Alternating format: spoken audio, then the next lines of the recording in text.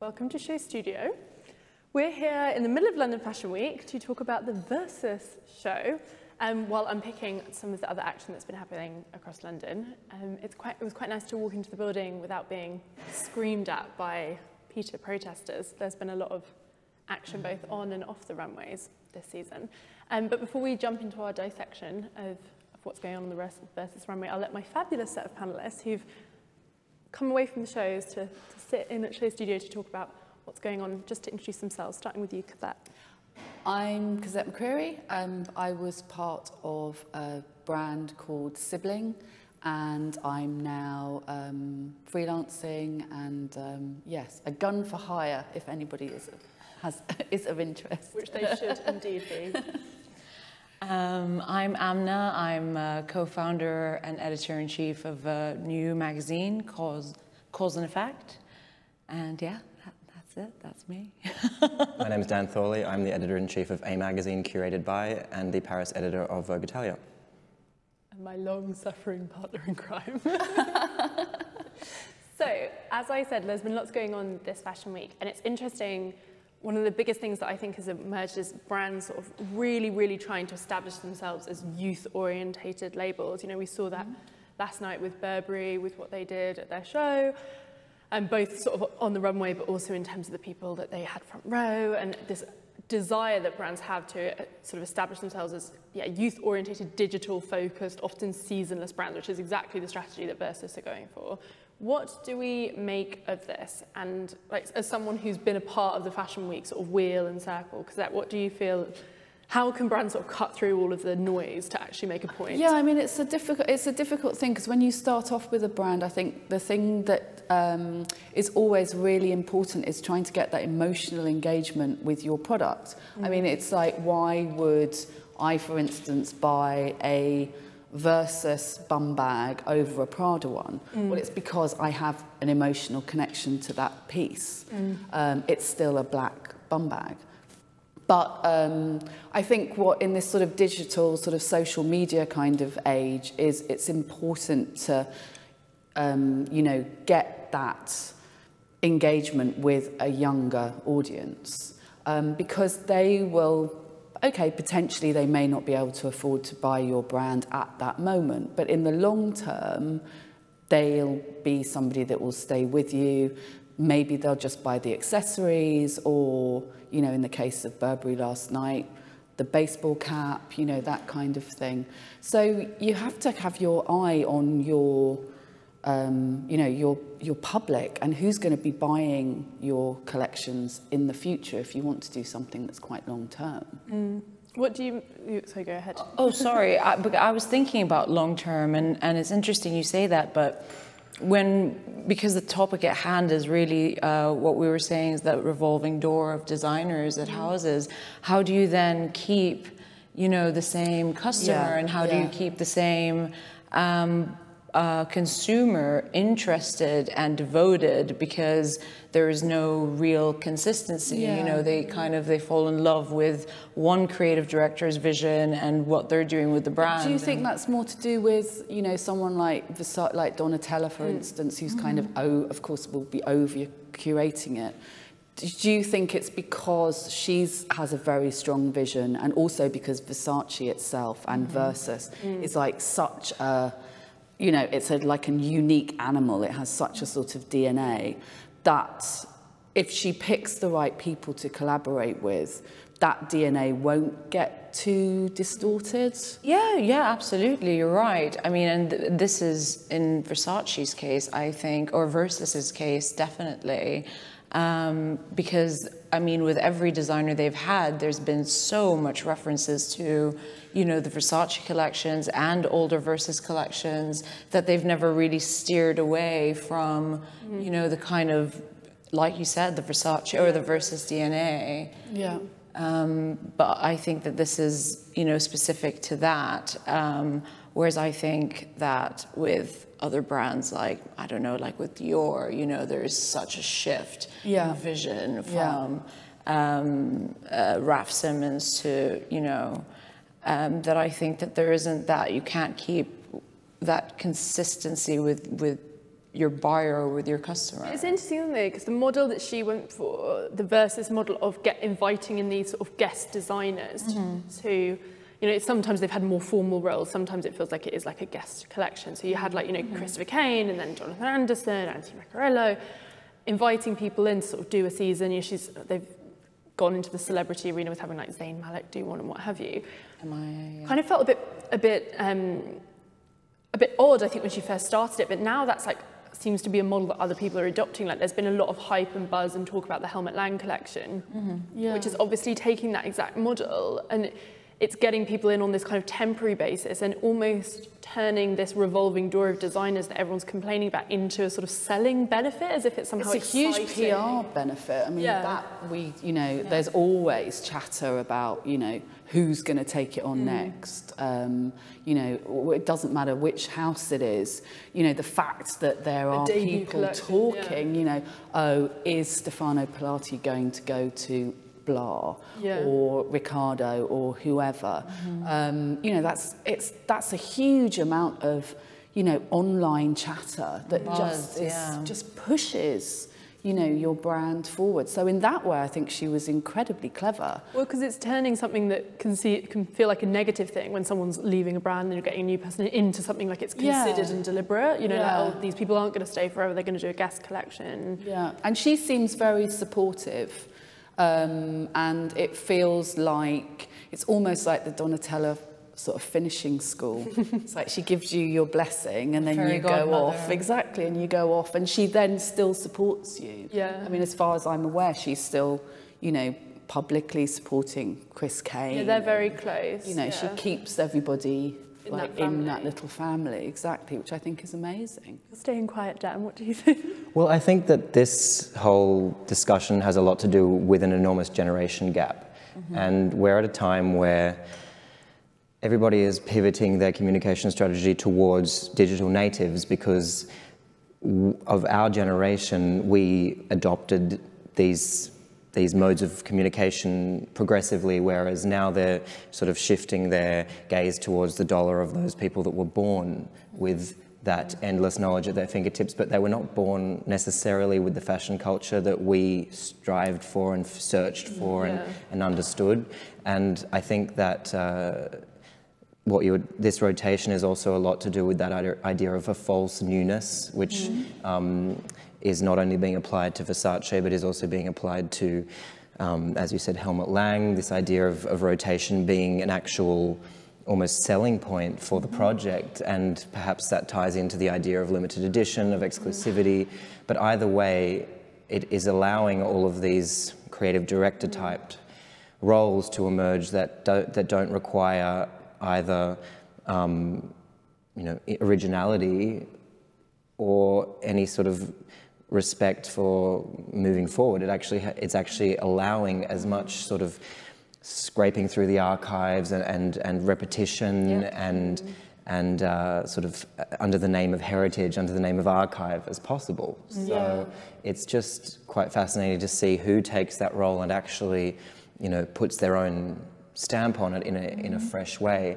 In my opinion, I think that Christopher and Jonathan were the two that did that in the most interesting way. If we look at the way Christopher's signatures also merged with Versace signatures in terms of that was an style of dresses, the way that he sort of really punched florals into what he did, that sort of coquettish, softer side that he's been known for, really showed. And then again, Jonathan Anderson had a very short stint in that role, but what was it, 1 or 2 collections? I'm not sure. I think it was. He did two, yeah. But either way, you felt that was New York. That was the thing that stands in my mind, and I think the imagery that they did for Jonathan's reminded me of the old imagery from the stuff that I remembered. In that sense, you know, he respected his view on the archives in a nice way as well, and the parts of it that he loved, the sort of gender aligned eroticism and the real adolescent Bruce Weber era, all of that. He's been quoted that he's was there, but also more of his asymmetry, the sort of those things that we associate with J.W. Anderson, even the pops of unusual colours that he included, I thought was interesting. But again, these things do feel very flash in the pan, and I don't feel like that they're brand building in the sense of really special pieces. Like I don't know anyone who's saying, oh, you know, he's still rocking that Versus piece or something, you know. Like, I'm sorry. Only me then. Unfortunately, it's like. But I guess the thing is trying to get that balance between newness and like consistency. Because if you look at something like Supreme, which is another example of these like constant collaborations and like revolving door of collaborations, you know, this Supreme is so good at that. What's really clever is there's this like built language that is always there that people identify with and they feel is authentic. And then they do all this sort of like flash in the pan thing that has that veneer of like, get it now. If you don't get it, you're going to miss it. But I think what's hard with fashion brands is just trying to get that balance right between having like an actual core to base something on and then being able to go out and invite other people in. I don't know if anyone's quite getting that right. And I also question whether you talked about this sort of like guise of newness, whether newness is something that young people really, like, it's like just become this accepted thing that you have to be new all the time for people to engage with your product. And I don't know if that is entirely the case. Yeah, it will be interesting, I think, in the next sort of year or so to see how the big houses kind of pan this out, whether there'll be less of these kind of short-term collaborations. I mean, at Sibling, we worked on, you know, quite a few collaborations, and we always said we want to keep these going for at least 3 seasons. And I think if you look at somebody like, you know, James Long or what have you for Iceberg, you know, it feels like the Iceberg kind of James Long creative direction is only now just coming through, yeah. Even though he's been there for, I think, coming up for 2 years. They've been very clever. They've done it very carefully. They've done it very slowly, at their own pace. And for me... That's surprising for them because they've also fired people, like a whole ton of people before him in very, very short periods of time. Exactly. And for me, it makes me feel that they're coming at it from a different kind of angle. And perhaps that's where, you know, everyone is going to shift, because I think we've actually got a bit of sensory overload. I mean, I'm a bit of an old fart, I mean, I have to admit, but I love like the internet, and I was a really early adopter of everything to do with the internet because I found it very exciting. Yeah. The only thing I didn't like was the fact that a lot of people didn't really get the references, I couldn't understand why a picture, they'd screen grab a picture but wouldn't credit the photographer or find out who the photographer was, or... It's the speed thing though, isn't it? Like I think I mentioned this the other day, but there's a nice interview on SHOWstudio with David Sims, and he talks about how a sense of propriety has been lost in the rush for content. And that's kind of exactly what we're talking about here, is this like constant need to create a story, no matter what the story is, seems to be the driving force behind a lot of what's going on in fashion. And this sense of, like, as you said, sort of crediting and being like the sense of appropriateness and authenticity and even, like, to an extent, sort of like ethical things like sustainability have been lost with this desire to create a constant conversation. Yeah, absolutely. I mean, I remember, I've always been obsessed with fashion, and was very lucky that my father was very good friends with Joseph and his brother, so I had kind of like the run of Sloane Street.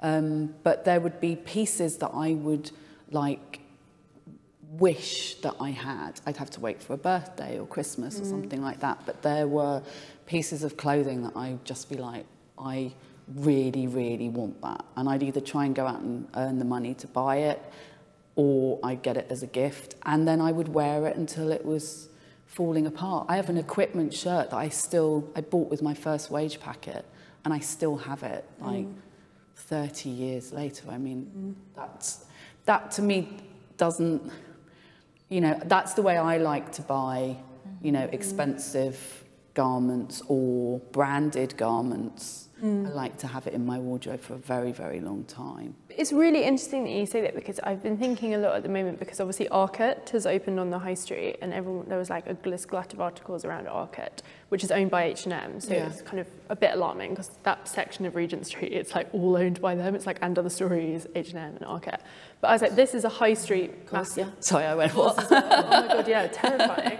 But anyways, like a brand like H&M, like no one is going to have done their research on how people are shopping better than H&M. Yeah. And Arca is the opposite of what is going on in high fashion. It's all like your staples. Like it's like H&M does Uniqlo. It's like t-shirts, shirts. It's all repeat purchase stuff. It's something that you'd buy, you'd wear until it, you know, you'd gone through the wash too many times and you needed another white shirt or another navy jumper. But they obviously feel like there's a massive market for that. So I found that quite interesting, that on the high street, it's kind of this conversation around like staple pieces, but then everything that high fashion is talking about is like this, get it now, it's gonna look good this season. It's kind of, it's interesting to see a shop like that open in this time. I think unfortunately there's a huge confusion in the industry at the moment about who the consumer is, of the consumer of information and the actual consumer of product, because as we all know, fashion's never been as fashionable as it is today. People have never looked towards fashion. Enormous populations all across the world have access to it like they never have before. Barriers are being broken down in every single way, whether it's, you know, more stores opening in different places, whether it's just the visibility, whether it's education. It's just so visible. But the fact is, of course, there are new markets opening as well, and there's new consumers, but there's still going to be affluent consumers. There's still going to be a certain level of income, and that confusion sort of runs so far deeply in the fact that, you know, where do products actually hit, at what age level, at what income bracket, and I think part of this sort of huge thing that brands like Versus and Kenzo, Helmut Lang, there's a lot of these brands that live in that kind of upper contemporary space that perhaps are trying to reach for a much larger bracket of the population than they can ever really genuinely touch with their product. So I think that popularization is diluting to a certain degree, and you know, we're of course seeing different brands targeting different people. You know, London Fashion Week is filled with, you know, exclusive private shows with socialites, and then there's, you know, big shows happening in New York like Alexander Wang that literally happen on the street and allow anybody to see it in the middle of Manhattan before the editors actually saw it on in Brooklyn. I mean, there's so many different ways of communicating, but that means that there's some people getting lost in what should actually be coming from their brand. Yeah. It feels like the show is going to start quite shortly, but I think that's a good point to keep in mind, like through it. Like I was looking at the new Versus ads, and they've got like these 8 like young cool people, basically. You know, they're like artists and musicians, whatever. Like, and I just looked at it and I felt really kind of numbed by it, because I was like, I can't look at another brand championing a young creative. Like it's just kind of, and it feels really false because every brand is doing it, and they're doing it in partnership with like Dazed, and it's like blah, blah, blah, blah. And you look at it and you think, but like, what's the point of difference? Like, and I think that's what feels a bit, it feels a bit tokenistic, doesn't it? You know, like you've got the kind of overused buzzword of diversity, and it's like, here it is, you know, kind of underground culture, diverse. Here's an activist. I mean, they're all talented and they're all, you know, great at what they do, and they're all quite special, but it doesn't. They all need cash. Yeah, no, that's true. It doesn't feel sincere, is what I'm trying to say. It just doesn't come off as sincere. And I also don't blame them for saying yes either. Yeah, no, absolutely not. Flattered, because I think it's a testament to them as actually, you know, as real voices, that the brands actually find them and believe in them enough to believe that the public will like believe in that collaboration. So I feel like they need to keep their integrity to a certain level and choose carefully who they work with and that sort of thing as well. But I mean, the brands are sort of probably reaching out to, you know, 20 until one says yes. So but then you think like how it just becomes repetitive. Like I was thinking of this slightly with Adjua when she closed the Burberry show, where like Adjua is definitely like been a very interesting person, like carving out girls' talk in that space. But it's like how many brands will work with her before you look at it and you don't trust the relationship between the brand and her anymore, because she just feels like an it face rather than a brand. Yeah. Oh, show is starting. But I think that's the problem with these like young. Yeah, but she's still a model in the end of the day. So that's, I mean, there's. And also she's got a good. That's a different legitimacy in a way. I think the alignment through her projects needs to be careful. Like Coach sponsored her recently, but I mean, I think it still remains a controversial thing, and I'm sure, you know, she's very well positioned to be looked after and to be guided in doing that. Yeah. Other people maybe less. So we've got a check going on. I know. It's all about the check. All about the check. Daniela Westbrook finally vindicated. It's interesting, a lot of the editors I'm seeing in the last few days are all in an oversized blazers. Yeah. Like there's a lot of Oh my God, that naked the sort of man. corporate. That naked man. Why did I miss that? I know, he was just there suddenly. There's a giant penis in front of the screen. But you were tweeting on your way here that you like love Donatella Versace. I'm obsessed. Why? with What is Donatella it Versace. about? I think, to be honest, I think a lot of it comes from the fact that when her brother passed away, I think everybody just thought, well, it's either that's kind of the end of it, or who are they going to get in to do the designing? Because, you know, yes, she's part of the business, but I don't think anybody, to be fair, took it very seriously that she'd be able to do it. As a party girl, even though she Exactly. had a huge say in what Gianni Versace created. And he was like the genius, and no one was going to be able to do it. And I just think she's brilliant. And I have this thing for these, like, you know, these women who are basically told they can't really do something, or they're not expected to do something. And she turned it around. And the company was in a mess. Yeah. And she had to, I think, make some very difficult decisions about closing stores and probably getting rid of a lot of people and a lot of different lines and what have you. And I think she's done a damn good job. No, she's amazing. And then she's just fabulous. I mean, in the era of social media, I just love watching her sort of Instagram, or even her dog's Instagram. I mean, I'm that bad.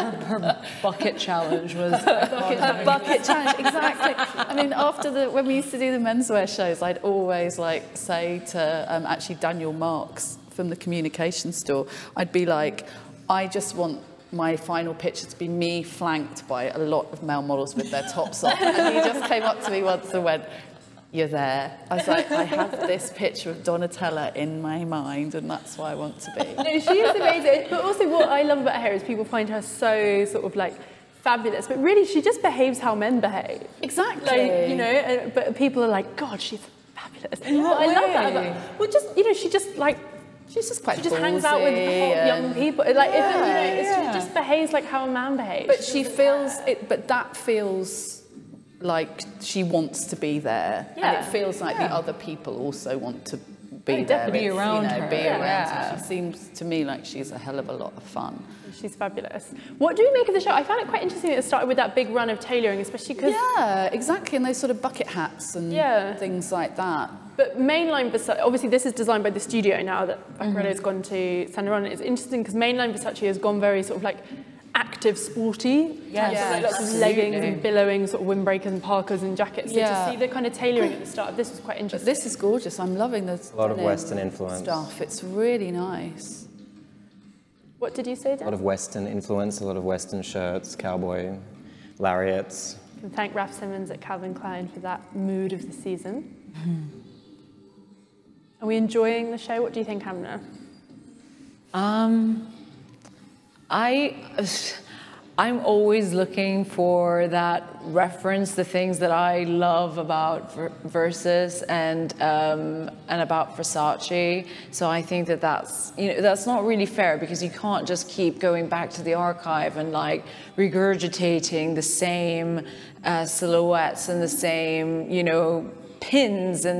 But there's a part of me that's really nostalgic and always kind of waits for that, waiting to see the Medusa somehow, some way. There seems to be a big focus on all the more equestrian and the chariots and bridles and things. Exactly. What strikes me is, in my mind, Versace and Versus is a lot about a total look. It's a lot about that woman, you know, in the dress, you know, in the mini skirt. And here I'm seeing like it's very much styled separates, which is kind of perhaps a little surprising, because you know, scarf, hat, singlet, jacket, skirt, you're right. You think bag, like it's very styled. Yes. When you think of Who Versus, you styles think of this a show? party I dress. don't know, because Robbie Spencer did the adverts, didn't he? But I don't know I don't whether... think he's not doing this because he's It doesn't feel MM6. like his handwriting, does No, it? it's not him. particularly.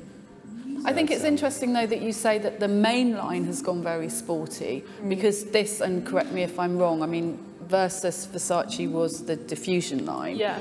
So if you're already kind of doing luxury sportswear, it must then be quite difficult when you're doing the diffusion line of thinking, because that naturally would be kind of where your luxury It's not a good sportswear time would for diffusion sit. lines. Like everyone is closing them basically. Yeah. Mark by There's very mark, few that actually work. Like, you know, Rick Owens' Dark Shadow is one that works. But like Prada, wouldn't even call Miu Miu a diffusion line. It's a completely No. separate brand. Yeah. But there's like, and it's kind of, I'm interested in the sort of next 5 years to see what will happen with Versus, like whether it will become like a Miu Miu where it's kind of its own thing. Yeah. Or whether it will become I a kind quieter of quite wanted this to be a bit trashier, but that's probably Yeah, just me too. being a bit trashy. No, but I know what you mean. You want it to be really unapologetic. I think for catwalk, I always expect things to just be a bit more over the top. And she always quotes herself as being punk and as being this, you know, her influence has always been this like rock chick, and I just don't quite see that in. But I think it's really hard to do that at the moment, isn't it? There's such this climate of like progressive, androgynous, sort of gender neutral, whatever. Yeah. So it's really hard to do something like sexy without feeling really sort of like Funny in some old of school. these looks that it almost more airs into like Marie-Amélie kind of territory in a certain way. The Paco Rabanne, the diesel black gold, the Louis Vuitton sort of sport athleisure coming through in this jersey dresses, the sort of lower cut skirts and things. It's funny to see how much a stylist will, when there is a lot more pieces involved, actually their footprint becomes so much more important. And also, I think again, like everybody's thinking about things as a business. I mean, even when we used to do like runway looks with either Matthew Joseph or Judy Blame, there was always the idea of, okay, how many pieces, and at the beginning with Katie Grant, how many pieces do we need to get on the catwalk because they're going into the selling collection? Yeah. And that can often make for quite a boring show. Yeah. Because you're just doing your sales collection one thing after the other, because your buyers are looking on Instagram and they're seeing what pictures are getting put up, what's getting liked, all that type of stuff. But this cluttered mentality, like I really felt that at Burberry. It is that, like everyone always gets angry at me on the comments on YouTube because they're like, Lou always talks about Gucci, but I'm going to do it anyway. It's just like, this like pile it on thing. It is actually quite a commercially savvy thing to do because it means that everything can have, when it's sold in e-retail, that like runway look thing. Yeah. I really felt that at Burberry, like the fact that there was like scarves and caps and these big earrings and like jackets with, you know, a top underneath and then a skirt one underneath that. And as going back to Dan's point, which I think is really interesting, when I think of Versus, I think of like a short black We also think of night, dress. of evening wear, and this show with all the bucket There's hats not and really everything any- makes it immediately a day wear grounding because that hat is like It's not. like stuff you buy, isn't it? It's It like is loads like- of products. yeah. Like it's product in every look. Like Product or not, it's just like directionally, like yes, there's a dark eye, yes, there's like certain tropes of evening, but you put that hat on and you put like a satchel and it immediately becomes like a girl on the street. yeah. So I've that's found it a little bit confused, this. Yeah. I mean, I love the denim section. I think that was really very particularly strong. I think, unfortunately, the beginning section, for me, having seen the Burberry check, kind of just feels like, oh, Burberry have Just kind did of that, done it. But, I mean, they would have done this months in advance, so they weren't to know that. But it sort of doesn't feel very sexy. It doesn't even feel that kind of Isabel Marant kind of... Or cohesive, You know. But I think it's that interesting point about, it's also going back to like probably market research in terms of what people are buying and wearing. It's like if you are going to buy a party dress, like maybe that's not the audience that they're going for now, and they've accepted that those party dress women are going to either go, you know, either they have the money to go, Here she is as well. Like, she looks good in Woo, this. see, she looks fab. Yeah. but She that's looks fab. also very like it's more loose. It's sort of it's That's less. not a very her look. I know. See what I'm saying? Like that's what I'm trying to say. It's got this groundedness to the whole collection, which like made it seem a lot more daywear oriented. Was it the first time they came back to London, I think? Didn't they start with a whole load of blonde girls with crew cuts, taking from that brilliant picture that was of Ev? And I just remember seeing that and thinking, whoever styled that and cast that was a genius, because it again was a memory that I had of this brilliant image, and these three girls just came out and it was like, okay, that's but you think of that, you think of like big hair, like skinny legs and like an asymmetric skirt coming, you know, you don't think of bucket hats. But I am like, will that audience who wants like daywear, like cool daywear, like what is going to make them go to Versus, not Acne or, you know, anything else? That's what I think is. But are we overestimating the customers' sort of avant-garde-ness of Versace? Because are they perhaps more a D-squared customer, for example? Like, that's my question, because it's not my world. Then what? D-squared, I think if I saw a D-squared show, I'd feel much more excited than I do having seen that. Sure. But perhaps is that this? But are they existing more in that space? That's what I mean with that ad campaign that they just did with all these kind of like, you know, vaguely sort of like underground young creators. It's like, if the Versus audience is the person that would also buy Philip Plein or D Squared, like go for that. Or if it's the person who would buy Helmut Lang, Shea and Oliver, go for that. But I'm not quite sure what it is, because the advert says to me that it's Helmut Lang, Shea and Oliver, but the clothes and kind of like the veneer of the brand is much more D Squared. But Versus has always promoted a sort of young and healthy sort of customer, I think, as well. If you think about it, there's often been that sort of like camaraderie feeling in the gang, sort of imagery that they create too, which does, it seems kind of relatively harmless. It's kind of like about a little bit of a sexy attitude, but it never really goes very far.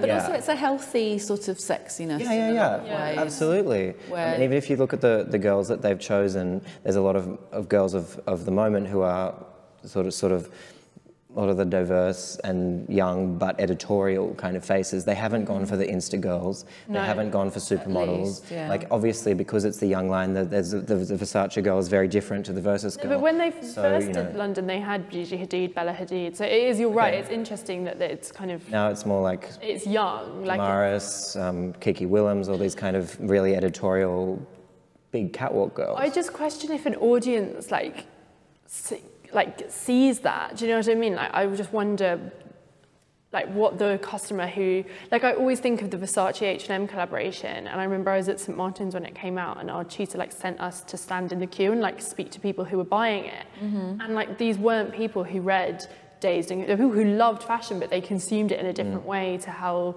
a lot of people in the fashion industry consume it, where they, like, you know, read the Days 100 and like buy ID magazine. These people didn't care about that. They liked fabulous fashion, and I wonder if they'll look at this and find it That's fabulous. A little bit about what I was trying to touch on earlier about the disconnect between the actual customer and who they believe is watching, because like there seems to be like a renewed or a new trust in the micro influencer in that sense. Like, these models are all, you know, they all have their audience, they have their fans and everything, but are they the Versus?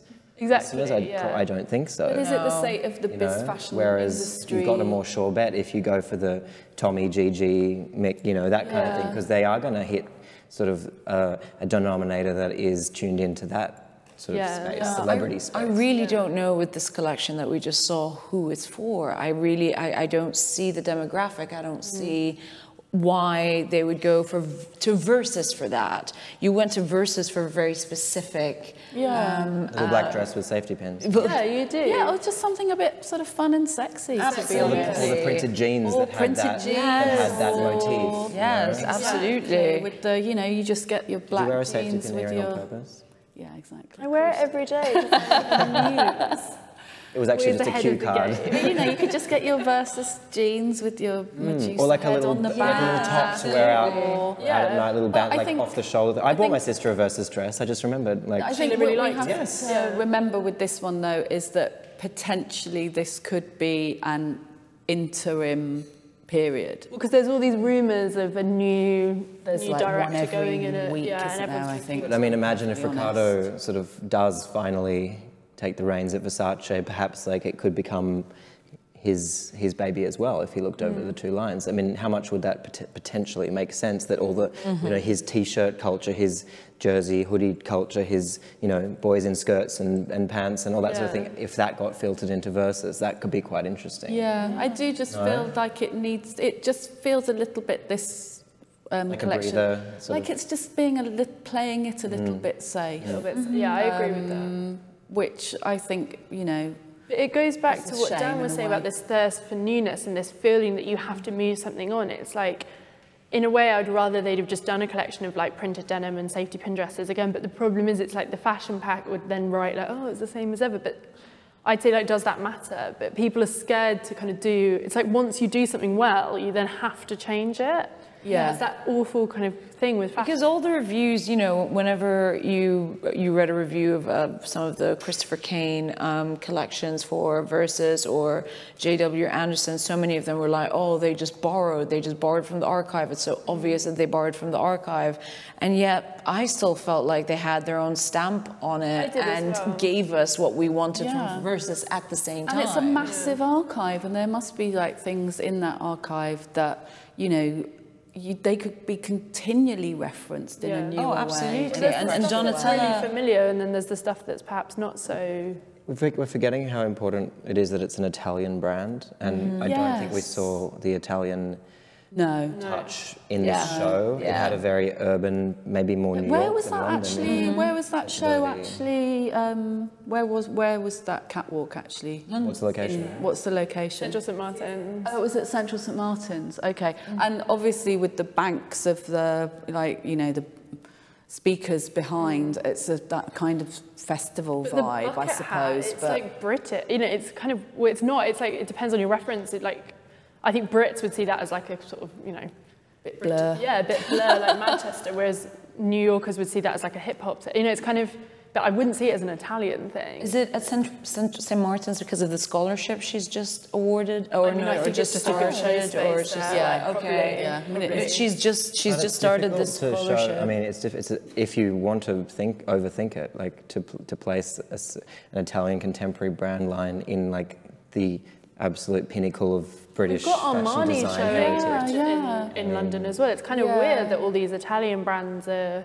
It's not weird. It's just it's placement. It's about geographic placement. Like we've been, I mean, linking that idea of London youth culture to what you're doing. But that's why I think it made so much sense when they first came over and did their first show, because it had quite a punk spirit. I know like punk spirit is quite a sort of trotted out thing now. If you just put a safety pin on it, everybody thinks it's punk. Again, opens up that message of what is London, because there's that East London idea. Does that even make sense anymore? Yeah. And there's West London, and I mean, there's so many different parts of what this all comes together. I don't think the customer that lives in, or that makes up one ideal is necessarily going to buy into the one that they're encapsulating the entire city with. Yeah. And also London is probably like, I don't want London fine, but like Britain is not in exactly a like radical sort of like punkish place at the moment. Like, we just voted for No, I Brexit. wish. Like, do you know what I mean? I wish it was. That's what's weird, Yeah. is it's like that avant-garde thing that like British fashion has always had just feels a little undermined at the moment. So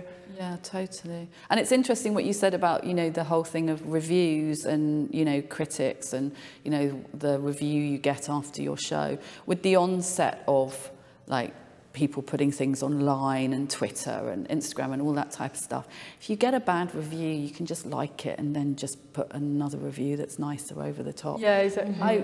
The general public potentially isn't even reading those reviews. I don't think the general public I don't is think reading even those. general fashion public are reading them. Sorry. No, it's really true. It's true. really true. Yeah. You can't Review review is that less many and less shows. important. Yeah. It's insane. But also, most reviewers aren't critics; they're publicists anyway. Like, they don't write anything. Exactly, which is why I like reading, you know, Tim Blanks's pieces and things like that. People that actually go, yeah, I didn't like that, you know, and it's like. My favourite thing was he reviewed a Jill Sander collection, and he said he like described Rodolfo Pagliolunga's outfit at the end and said like at least his like he was like, it wasn't a great look, but at least it made sense, unlike the rest of the collection. It's really good, it made me laugh. But I know what you mean. It's a weird time in fashion in general. Like, who are because also brands are all operating like content producers anyways, and then that further undermines the roles of journalists and magazines when, you know, someone like Gucci is making more innovative, interesting editorial content than a lot of magazines are. With Luchford is and they quite can afford amazing. to do it. But even the little projects that they're doing, you know, if you look at Prada with their sort of, you know, their museum, I was going to call it their sort of Prada Foundation, where it's, you know, you can go and see these fantastic exhibitions. You do start to, brands have entered the cultural space so much that the role of these impartial cultural critics or, you know, artists or journalists is just gone. They're all in the brand's pocket. It goes back to what I was saying about young people being employed by brands to be sort of like tastemakers promoting Versus or Burberry or whoever. So, depressing state of affairs.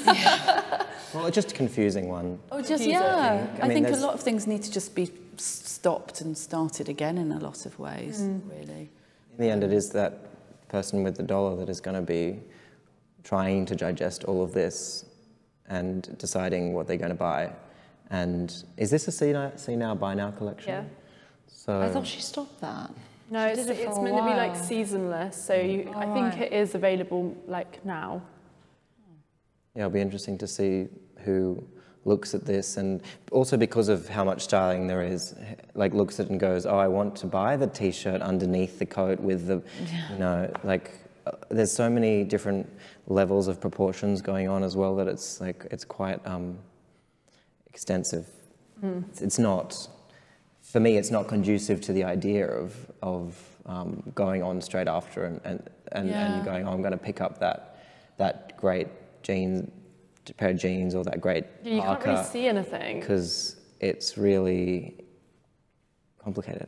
You said you wish we could like turn it off and start everything again. What's our big hope, sort of all of us, for sort of Fashion Week and the way that all of these conversations are going to develop? What do we think is most important? Well, I mean, I think it's interesting that Dan like touched on the fact that, you know, there are so many like, you know, fashion colleges, and there are so many people like in the fashion industry doing fashion. There's this huge push when you come out of like a big fashion college to do, you know, another collection. I mean, I know it from stopping Sibling. I mean, within 2 weeks of saying that Sibling was on hiatus, I was being asked to do another collection.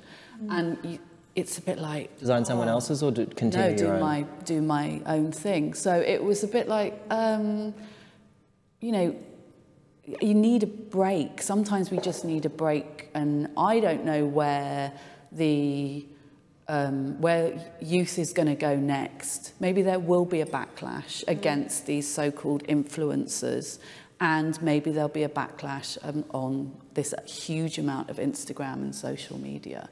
I mean, there's already been with brands like Dolce & Gabbana. I mean, people are sick of seeing that, you know. But also the relationships with influencers and the commercial side of what they're doing is actually changing, because the push for transparency is bigger and bigger. I know that really in Germany, The Guardian on this yesterday. They're cracking down on it in the UK. In Germany as well, it's become a huge legal. People are being made to remove battle. Instagram posts. I really badly cut my hand. Oh no! Just keep going.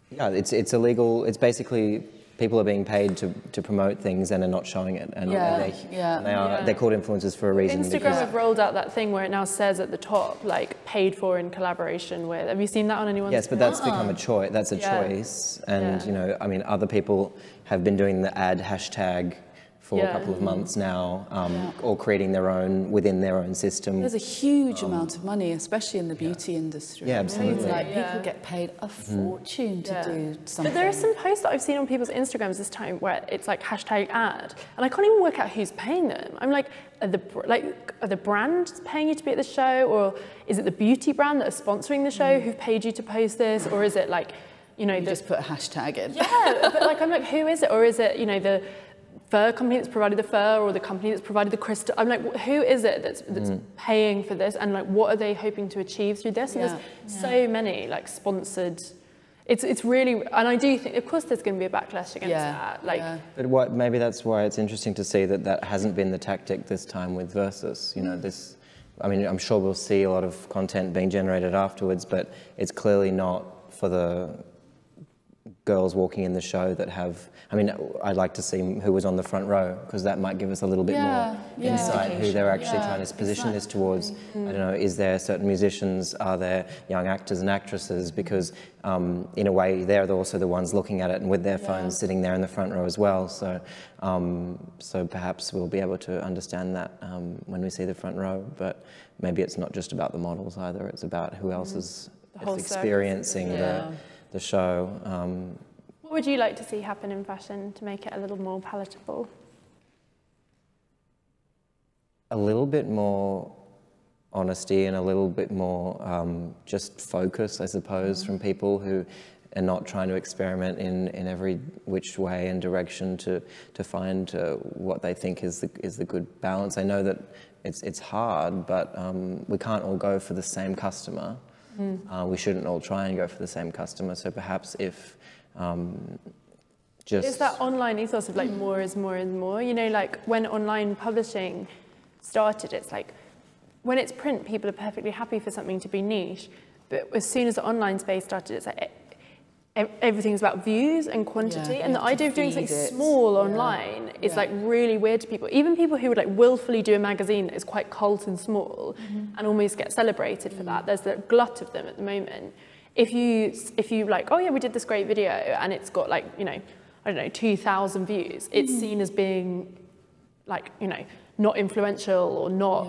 Whereas actually a magazine that was really fantastic that got 2,000 people in hairdressers. It's weird. It's like really weird that this online space is like this idea that I think we have everything to has to be self-curating, because I think I even look at some online magazines and just think, why is that even an article? Like that's, you know, don't make content for the sake of it. And it's the same with fashion.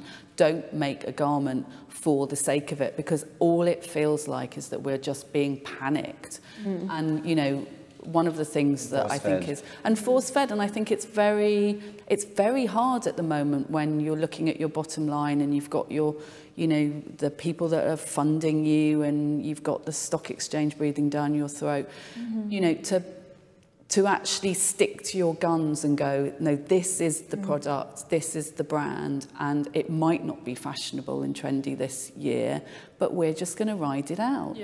Because, you know, you're going to hit a trend again at some point. Everything goes around in circles. That's the thing. It's like, you know, I kind of admire those brands that just kind of quietly keep going. Like the Margaret Howell show was today, and I was kind of like, you know, how, like, I actually find something like Margaret Howell really refreshing at the moment, where it's just Margaret Howell, and it is what it is, and it's built this amazing business, and people who love Margaret Howell, and Margaret Howell has no interest in getting like some, you know, young influencer to engage with Margaret Howell, because they're never going to like it, you know. And I think that's really important, to still have those voices who do what they do and do it with like integrity. Oh, absolutely.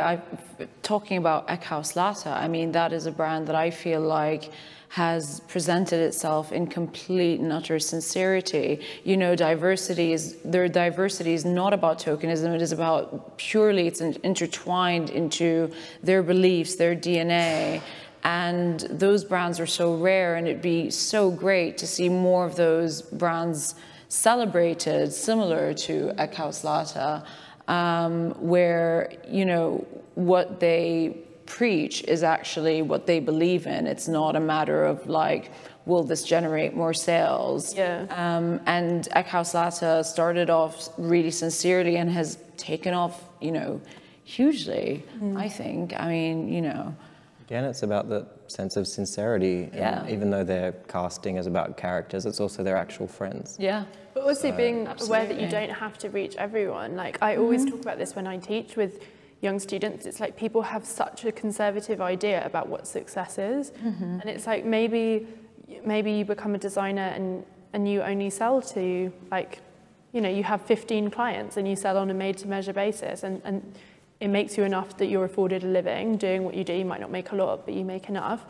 That's success as a fashion. You don't need to show at fashion. You don't need all of that. And it's I think that's slightly the problem at the moment, is like Nazir talks about that. Nazir Mazhar in fashion interview we did with him, is this idea he just wants to do what he enjoys doing and do it freely. And he's like, I don't want, you know, thousands of stores. He was like, I don't want like, a Mount Street store. I don't want a perfume. I don't want to sell on Net-a-Porter. Like, he was like, I just want to do what I do. Have his life. Exactly. But that's really important. That I think that young kids, particularly as we talked about, given there's so many people going into fashion school at the moment and being pumped out of fashion school, like realizing that there's not room for everyone on the London Fashion Week schedule, and there's not room for everyone to work at, you know, the London-based magazines, but there's other opportunities like that can be carved out to do stuff. Like, I think that's... You can make those opportunities for yourself. Yeah, totally. Yeah. Maybe that's a good optimistic note to end on. Should we give the... Also, like, has anyone seen any, like, previews of the Versace movie or anything? It's not out yet, is it? No, they've pushed it. They pushed it to 2018, yeah. No. Desperate. It's quite exciting. But that's such is the cult of personality around her that, like, can you imagine if someone make a movie about, like, I don't know, like Matthew Boven or something? Like, it's like, I'd actually go to, yeah. But do you know what I mean? Like, you realise, like, this, like, how huge she is, that, like, you know, you're... There was already the film. Yeah. Yeah. And who's playing her? Oh my God, wasn't it like a Showtime kind of Mummy Dearest-esque, like, type of film? It is Penelope Cruz, isn't it? Isn't I mean, it? that'd be amazing. I need to watch James it. Branson's just long for the day he's played by Penelope Cruz. On that note, should we give Donatella Versace a big round of applause? We shall.